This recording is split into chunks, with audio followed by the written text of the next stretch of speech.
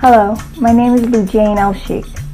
My goal is to be a full-time actress in television, film, and theater. This reel is just a taste of the work I've done thus far.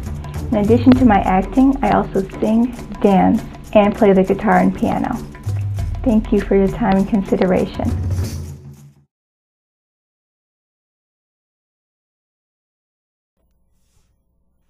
You don't need to actually record it right now.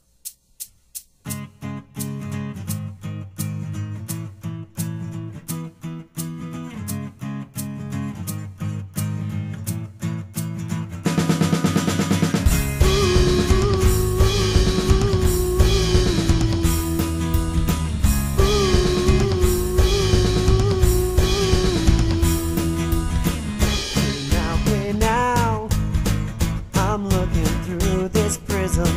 I'm gonna find a way to bend the light and match my vision. Hey now, I can't find understanding here. I'm searching for a life, a barefoot romance, switchblade fights.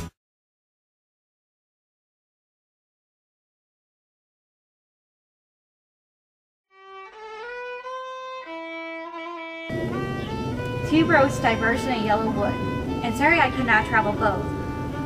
And be one traveler long I stood, and looked down one as far as I could, to where it bent in the undergrowth. Then took the other as just as fair, and having perhaps the better claim, because it was grassy and wanted wear. Though as for that the passing there, had worn them really about the same. And both that morning equally lay, and leaves no step had trodden black. Oh, I kept the first for another day. Yet knowing how way leads on to way, I doubted if I should ever come back. I traveled two roads during my time at Wayne State University, one as an anthropology major, and another as a theater major. Now how do these two work together?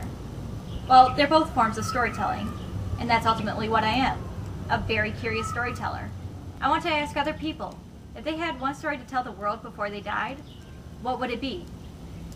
With these stories, I want to compile a book that will analyze these new folk tales and perhaps find new human universals and even perhaps shed light on injustices that need to be rectified.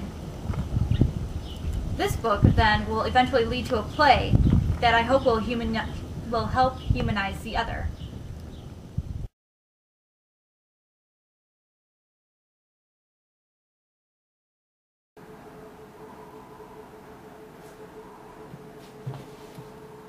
My name is Alexander Blue, and I am a director. I am originally from Laval, Quebec, Newmarket, Ontario, Cap Rouge, Quebec, Lake Orion, Michigan, and most recently Detroit, Michigan. I've taken to the track of being a director because I believe I have the ability to see and understand the greater vision of a play. And through a collaborative process, I work with everyone involved in the production in order to mend all of our visions together into one greater theatrical event. These events, at their heart, I feel, are a reflection of the human condition as seen through our imagination. Now I'd like to show you a little bit from two of the productions I've directed. First is Sam Shepard's Tooth of Crime's second dance, followed by All Kinds of Men, which is an original work written by Erman Jones. Tooth of Crime presented everybody that was involved in the process with the challenge of bringing a strange world of rock and roll to life in a way that the audience could understand. I believe we were successful in doing this by rooting everything we did back to the manifestation of Haas's crisis of identity.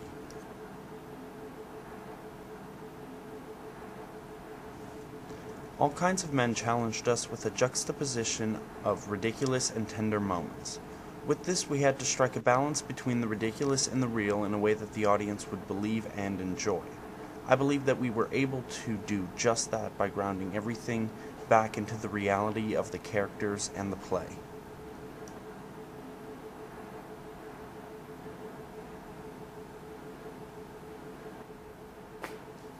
I believe that a director needs to enter the process with an open and flexible attitude.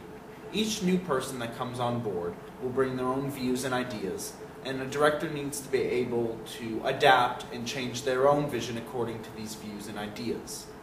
I don't pretend to have all the answers because I don't.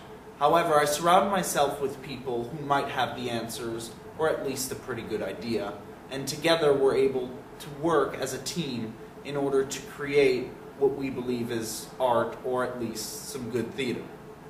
My name is Alexander Blue, and I am a director.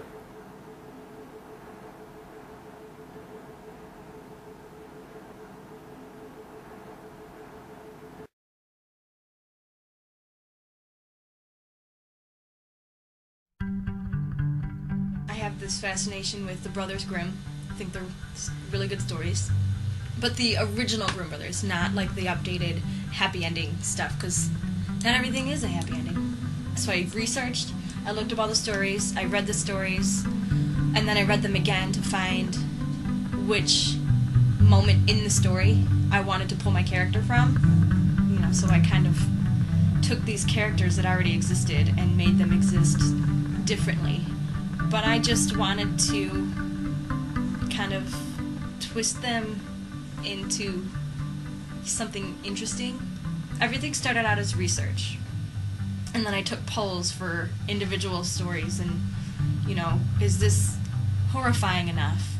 A lot of my characters all started out just with like beauty makeup on, just regular makeup, just to be pretty. So that was the twist, because they were pretty girls, you know, and I kind of destroyed them later. With Snow White, what I did was made her look innocent, even though she secretly was calling animals to her and stuff, like, to eat them. The Wicked Queen is Elizabeth Bathory a little bit. She's drinking the blood of the innocent. With Rapunzel, chunks of her scalp missing from her hairline, and she's ripping her hair out, and she starts eating it. And it's an actual mania. It's called trichotillomania. Since, you know, she can't control any elements of her life, eating her hair is the one thing to keep it with her. Hansel and Gretel were the ones that started this, and everybody knows they stumble into the witch's house, and she tricks them and fattens them up and shoves them in the oven and bakes them.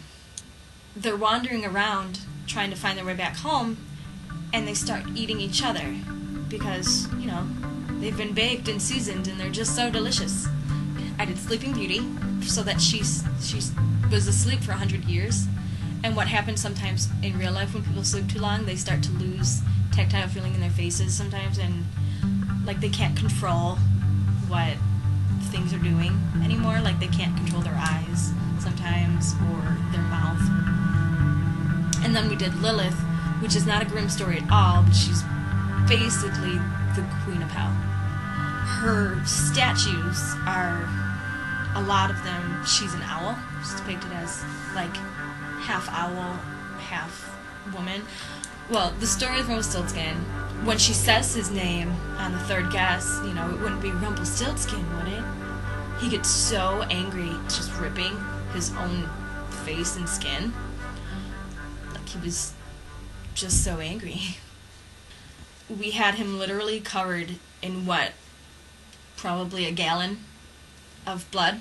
Okay, the story with the girl with no hands is actually, I'd never heard of it until I started researching. The devil said, I can't take her if any part of her is clean. So the devil ordered the dad, the farmer, the coward that he is, to chop off his daughter's hand, so he does it.